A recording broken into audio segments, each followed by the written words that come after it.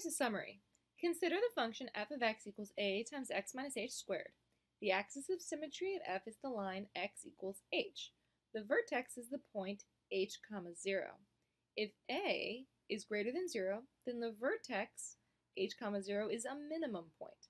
If a is less than 0, the vertex h, 0 is a maximum point. The graph of the parabola in vertex form, f of x equals a times x minus h squared plus k. So now we've added this k here.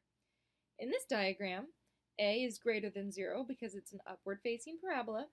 H is less than 0 because the axis of symmetry is negative, so it's to the left of the y-axis. And k is less than 0 because we vertically moved down from the x-axis to down here.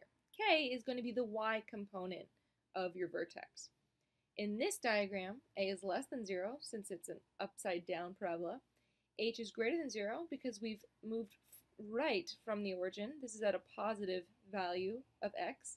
And k is greater than 0 because we've moved, the vertex is up above the x-axis. It has a positive y value. Exercise. Consider the graph of the parabola f of x equals 2 times x minus 3 squared plus 5. Determine the y-intercept and its mirror point. All right, the y-intercept will be when x equals 0. So if we take our equation 2 times x minus 3 squared plus 5 and we make x 0, that would give us negative 3 squared, which is 9, times 2, which is 18, plus 5, which is 23. So the y-intercept will be at 0, 23. Its mirror point. All right, so we're going to need to think of the axis of symmetry here. So we have a parabola that looks something like this. It's going to be at the axis of symmetry is at x equals 3, and we go up to unit 5, and this is going to be our minimums, and the parabola is going to look something like that. So if our y-intercept is at 0, 23, which is way up here, but for the sake of this diagram, I'll just draw it right there. We have the axis of symmetry, and this distance between here and here is 3, since that's the x value of this point here. So if we go to the other side of the axis of symmetry and draw our mirror point, this would be also a distance of 3 away, which means this total distance is 6. So if we take our y-intercept and then add 6 to the x-coordinate, we'll end up at our mirror point. So the mirror point would be at 6, 23. Here we have the y-intercept is when x equals 0, so we plug 0 in and we got 23. The y-intercept is at 0, 23. The mirror point is at 6, 23. So all we had to do was figure out the axis of symmetry, which was 3, and then double it to get 6. Now let's determine the y-intercept and its mirror point in terms of a, h, and k. So here, we know the x-coordinate of this point is 0, and the y-coordinate is going to be f of 0. So when we plug 0 in here, what value do we get at the end is our y-intercept. So that's 0, f of 0. Over here, so we have 2h as our x-coordinate, because remember this distance here is h, since that's the x-coordinate, so this point here is h, so this distance is h, which means to the mirror point we would double it, so there'd be another h. So 2h is going to be our x-coordinate. In this case that would be negative since we're to the left of the y-axis, but the y-coordinate is going to be the same as for the y-intercept because we haven't moved up or down at all. So that's still f of 0.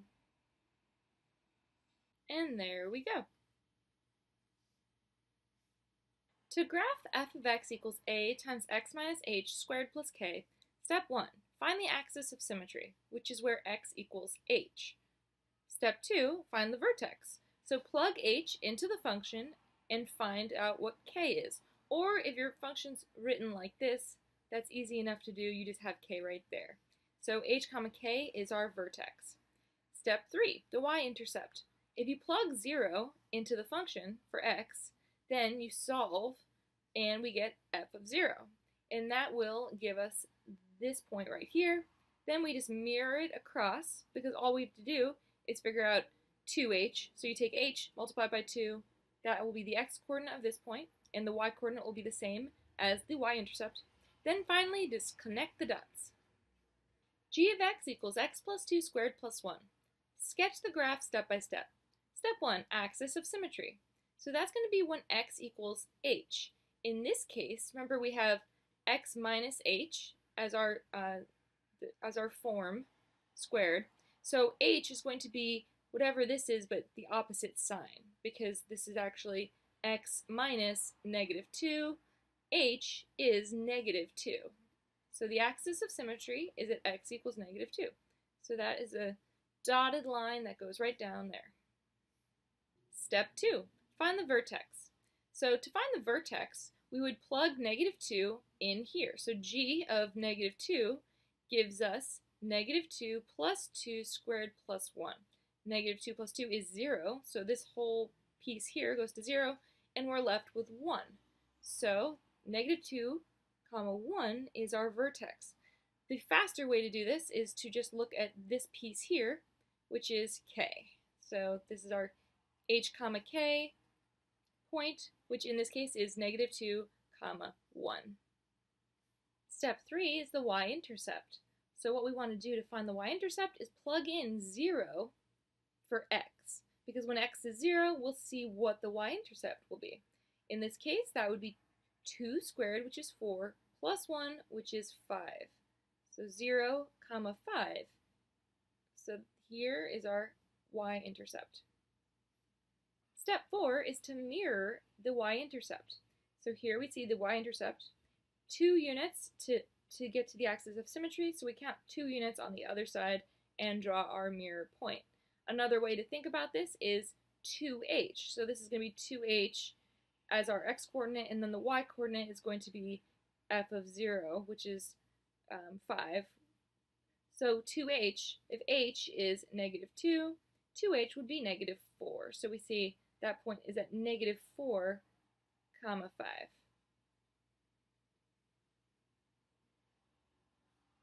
Step 5 is to connect the dots. So our parabola looks something like this. I'm not very good at drawing parabolas, but something like that.